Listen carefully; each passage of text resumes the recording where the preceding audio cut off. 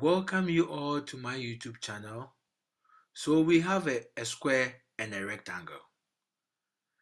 The length and the breadth of the rectangle was given as what? 10 and 5, right? And how can we find the area of this blue triangle? So let us consider the solution together. There are many ways of solving this geometric puzzle, but we will just discuss one. So first of all, we can draw a line here which crosses the square. Now this line is supposed to be parallel to this line. We can also draw a line here which should be parallel to this line. Now what does it show us? So it means that we have, this is the diagonal of this quadrilateral, this is also the diagonal of this one, this is the diagonal of this one, this is also the diagonal of this one. So what does it show us?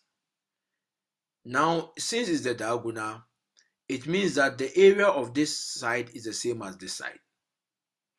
If the area of this side is A, the area of this side is also A. The same way, if the area of this side is B, the area of this side is also what? B. The area of this side, if the area of this side is C, the area of this side is also C. The same way, if the area of this side is what? D, the area of this side is also what? D.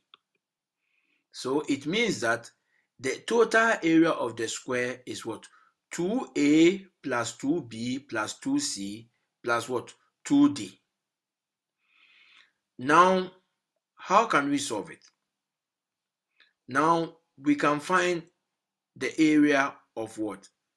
This triangle. That is what? D plus a. And it's what? Half the area of the what? The rectangle. Because this is the diagonal. So d plus a is what? Half base times what? Height. That is what? 25. The area of the rectangle is what? 10 times 5. That is 50. So half of it is what? 25. Now we can label this side to be what? X. That is the diagonal of the rectangle to be X. Now we know that the area of the square is what? S square. That is what? Length times length, so it's S square. And this is the diagonal of the what? Of the rectangle.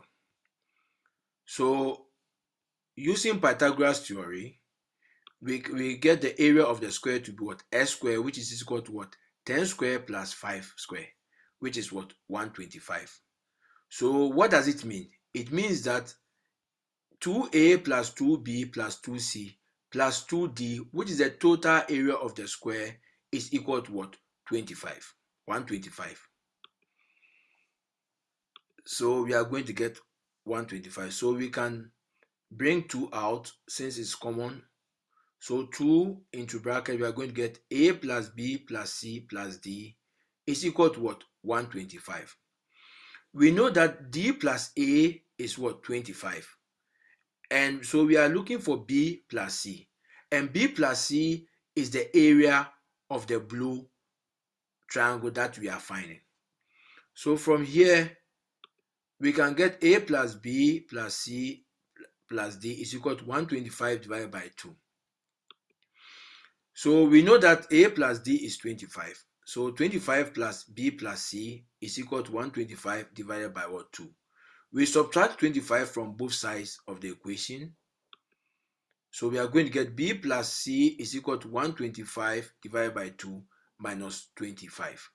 So b plus c is what? 75 divided by what? 2. And that is the answer. B plus c is the what? The area of the blue triangle. Thank you for watching, and you can always subscribe to my YouTube channel for more educative videos.